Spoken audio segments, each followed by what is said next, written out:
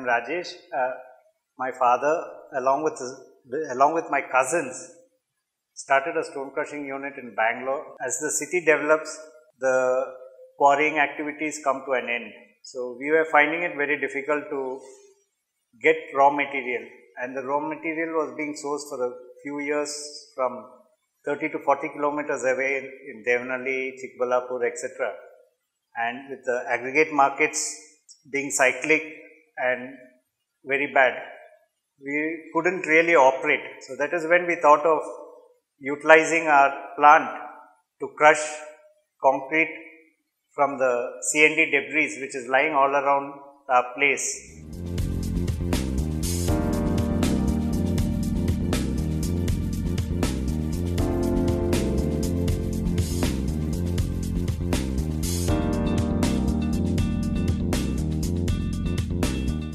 We have approximately 3 acres of land that's industrially converted with all statutory compliance with MSW rules 2000 and the pollution control board. What the process involved is, see, we first receive the segregated waste, and how much of effort they put in to segregate the waste at site.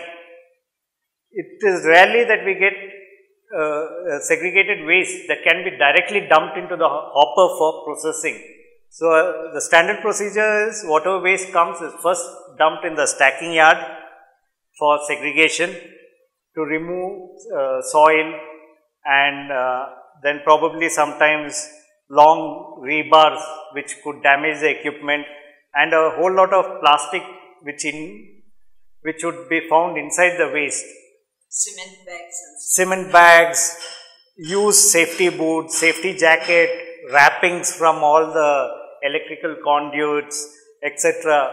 All kind of plastic waste, and that is the biggest cost. The thing is, suppose a truck weighs 10 tons, the total plastic content may not be more than 10 kgs, but the 10 kg plastic would be voluminously huge to create that entire material unusable unless it is removed.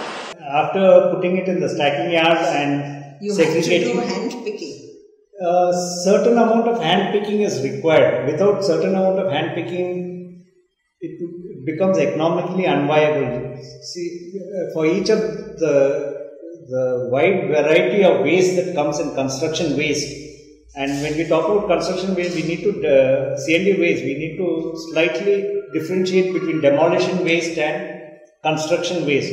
Demolition waste is fairly segregated because it happens in a systematic way, where demolition of brick, where the doors, windows, etc. are taken away, then the walls are broken, then subsequently the concrete is broken to recover the rebars. But whereas the construction waste that comes in has everything put in, right from cement, mortar, broken blocks to the plastic and wood, the shuttering waste, everything put in. So there is a lot of effort required in cleaning up the construction waste before it can be sent for processing.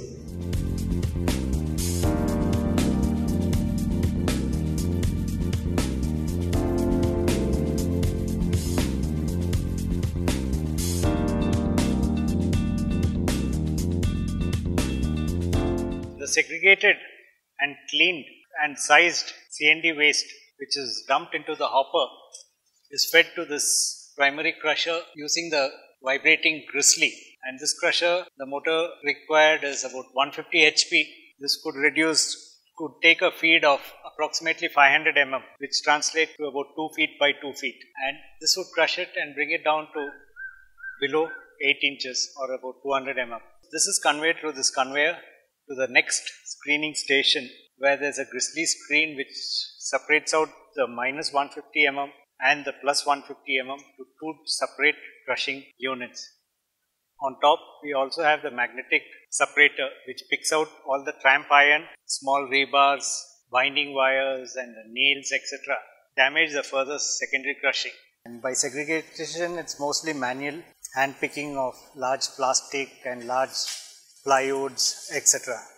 and some of the odd size concrete blocks are again broken so that it meets the feed criteria of below 500 mm, and it's rarely that we get to directly unload the incoming CnD waste directly into this hopper for further process.